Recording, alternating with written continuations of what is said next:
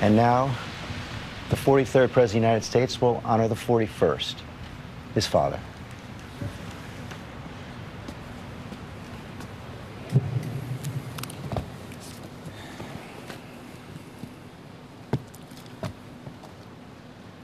Distinguished guests, including our presidents and first ladies, government officials, foreign dignitaries, and friends.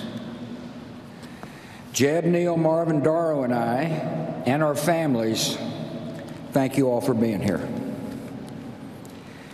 I once heard it said of man that the idea is to die young as late as possible. At age 85, a favorite pastime of George H.W. Bush was firing up his boat, the Fidelity, and opening up the 300 horsepower engines to fly, joyfully fly, across the Atlantic with the Secret Service boats straining to keep up. At age 90, George H.W. Bush parachuted out of an aircraft and landed on the grounds of St. Anne's by the Sea in Kennebunkport, Maine, the church where his mom was married and where he worshiped often. Mother liked to say he chose the location just in case the chute didn't open. In his 90s, he took great delight when his closest pal, James A. Baker, smuggled a bottle of Grey Goose vodka into his hospital room. Apparently, it paired well with the steak Baker had delivered from Morton's. To his very last days, Dad's life was instructive. As he aged, he taught us how to grow with dignity, humor, and kindness. And when the good Lord finally called, how to meet him with courage and with the joy of the promise of what lies ahead. One reason Dad knew how to die young is that he almost did it, twice. When he was a teenager, a staph infection nearly took his life. A few years later, he was alone in the Pacific on a life raft, praying that his rescuers would find him before the enemy did. God answered those prayers. It turned out he had other plans for George H.W. Bush. For Dad's part, I think those brushes with death made him cherish the gift of life, and he vowed to live every day to the fullest. Dad was always busy, a man in constant motion, but never too busy to share his love of life with those around him. He taught us to love the outdoors. He loved watching dogs flush a covey. He loved landing the elusive striper. And once confined to a wheelchair, he seemed happiest sitting in his favorite perch on the back porch at Walker's Point, contemplating the majesty of the Atlantic. The horizons he saw were bright and hopeful. He was a genuinely optimistic man, and that optimism guided his children and made each of us believe that anything was possible. He continually broadened his horizons with daring decisions. He was a patriot. After high school, he put college on hold and became a Navy fighter pilot as World War II broke out. Like many of his generation, he never talked about his service until his time as a public figure forced his hand. We learned of the attack on Chichijima, the mission completed, the shoot down. We learned of the death of his crewmates, whom he thought about throughout his entire life. And we learned of the rescue. And then another audacious decision. He moved his young family from the comforts of the East Coast to Odessa, Texas. He and Mom adjusted to their arid surroundings quickly. He was a tolerant man. After all, he was kind and neighborly to the women with whom he, Mom, and I shared a bathroom in our small duplex. Even after he learned their profession, ladies of the night. Dad could relate to people from all walks of life. He was an empathetic man. He valued character over pedigree, and he was no cynic. He looked for the good in each person, and he usually found it. Dad taught us that public service is noble and necessary, that one can serve with integrity and hold true to the important values like faith and family. He strongly believed that it was important to give back to the community and country in which one lived. He recognized that serving others enriched the giver's soul.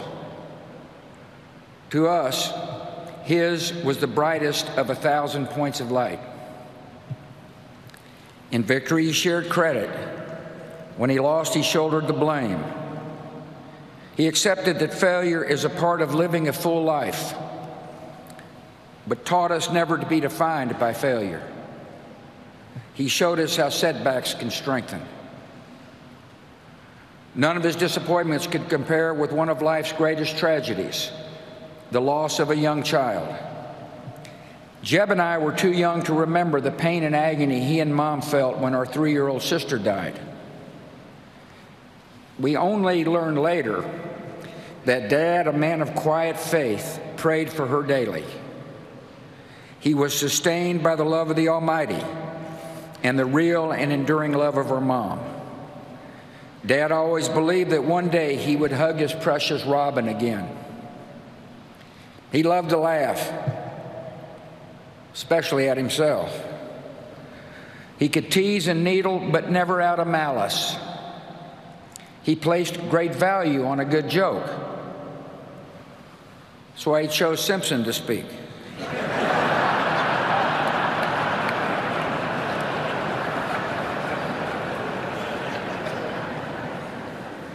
On email, he had a circle of friends with whom he shared or received the latest jokes. His grading system for the quality of the joke was classic George Bush. The rare 7s and 8s were considered huge winners, most of them off color. George Bush knew how to be a true and loyal friend. He nurtured and honored his many friendships with a generous and giving soul. There exist thousands of handwritten notes encouraging or sympathizing or thanking his friends and acquaintances. He had an enormous capacity to give of himself. Many a person would tell you that Dad became a mentor and a father figure in their life. He listened and he consoled. He was their friend. I think of Don Rhodes, Taylor Blanton, Jim Nance, Arnold Schwarzenegger, and perhaps the unlikeliest of all, the man who defeated him, Bill Clinton. My siblings and I refer to the guys in this group as brothers from other mothers. He taught us that a day was not meant to be wasted. He played golf at a legendary pace. I always wondered why he insisted on speed golf. He was a good golfer. Well, here's my conclusion. He played fast so that he could move on to the next event, to enjoy the rest of the day, to expend his enormous energy, to live it all. He was born with just 2 settings: full throttle, then sleep. He taught us what it means to be a wonderful father, grandfather, and great-grandfather. He was firm in his principles and supportive as we began to seek our own ways. He encouraged and comforted, but never steered. We tested his patience. I know I did. But he always responded with the great gift of unconditional love. Last Friday, when I was told he had minutes to live, I called him. The guy answered the phone, said I think he can hear you, but he hadn't said anything for most of the day. I said, Dad, I love you and you've been a wonderful father. And the last words he would ever say on earth were, I love you too. To us, he was close to perfect, but not totally perfect. His short game was lousy. He wasn't exactly Fred Astaire on the dance floor. The man couldn't stomach vegetables, especially broccoli. And by the way, he passed these genetic defects along to us. Finally, every day of his 73 years of marriage, Dad taught us all what it means to be a great husband. He married his sweetheart. He adored her. He laughed and cried with her. He was dedicated to her totally. In his old age, Dad enjoyed watching police show reruns, the volume on high, all the while holding Mom's hand. After Mom died, Dad was strong, but all he really wanted to do was hold Mom's hand again. Of course, Dad taught me another special lesson. He showed me what it means to be a president who serves with integrity, leads with courage, and acts with love in his heart for the citizens of our country.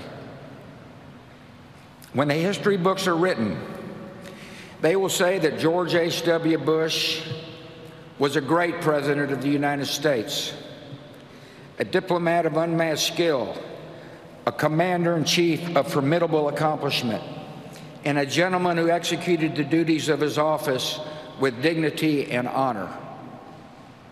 In his inaugural address, the 41st President of the United States said this: "We cannot hope only to leave our children a bigger car, a bigger bank account. We must hope to give them a sense of what it means to be a loyal friend, a loving parent, a citizen who leaves his home, his neighborhood, and town better than he found it." What do we want the men and women who work with us to say when we are no longer there?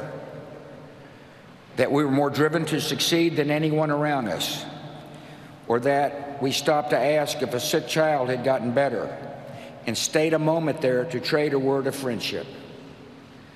Well, Dad, we're going to remember you for exactly that and much more. And we're going to miss you.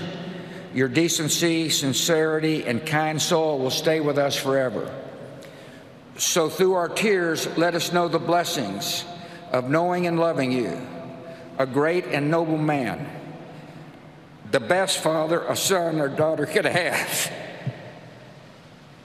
And in our grief, let us smile knowing that Dad is hugging Robin and holding Mom's hand again.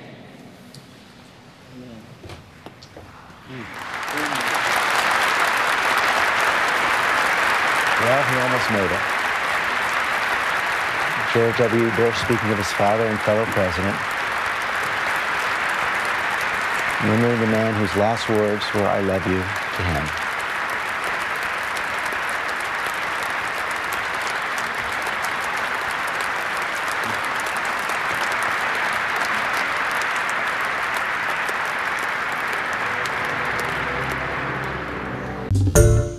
Hi everyone, George Stephanopoulos here. Thanks for checking out the ABC News YouTube channel. If you'd like to get more videos, show highlights, and watch live event coverage, click on the right over here to subscribe to our channel, and don't forget to download the ABC News app for breaking news alerts. Thanks for watching.